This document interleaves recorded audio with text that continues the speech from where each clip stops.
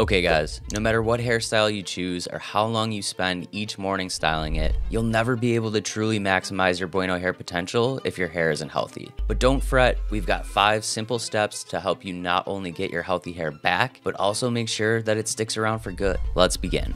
Step 1, choose the correct shampoo. Before doing anything, it's important to get to the root cause of your issues, and that starts with your scalp. Avoid using standard shampoos and conditioners and instead opt for shampoos and conditioners that are specifically designed with your hair and scalp issues in mind. Take dry hair as an example. If your hair feels brittle and dry all the time, then you need a specific hydrating shampoo. Go for a shampoo like Hydrate that is loaded with argan oil that will moisturize your hair galore and keep it soft, silky, and smooth. If your hair is fine or thinning, go with a volume shampoo packed with biotin. Or if you have dandruff, then you need a targeted dandruff shampoo like Control, which is packed with coal tar to eliminate those flakes. If your hair is greasy, go with a deep cleansing shampoo like Clean that is packed with tea tree oil. The key takeaway here, guys, all men's hair is different, so why would we all use the same shampoo? It makes no sense. Using a personalized shampoo tailored to your hair's specific needs is the first key step to great healthy hair. Step 2, make sure your hair is hydrated.